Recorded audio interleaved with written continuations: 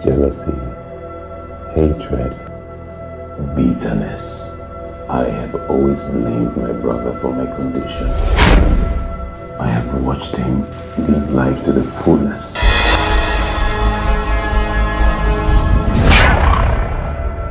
While I languish in this wheelchair. Your father of blessed memory registered this company in both your names.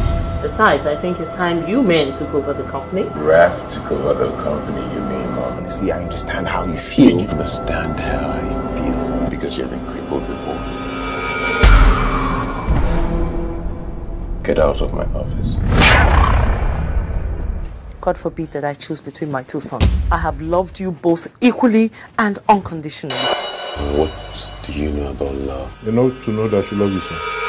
But I will not stand you trying to destroy your twin brother. What? This is rubbish. Rubbish! This meeting is adjourned to further notice. Do you have any idea what it feels like to be in this wheelchair? Sit here, year in, year out, watching you live the life I want to live, doing everything I want to do. What more do you want from me, my blood? You stole my life.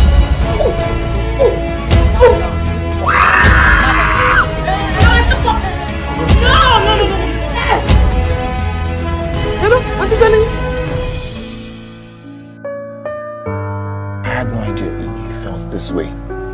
You have no idea about anything.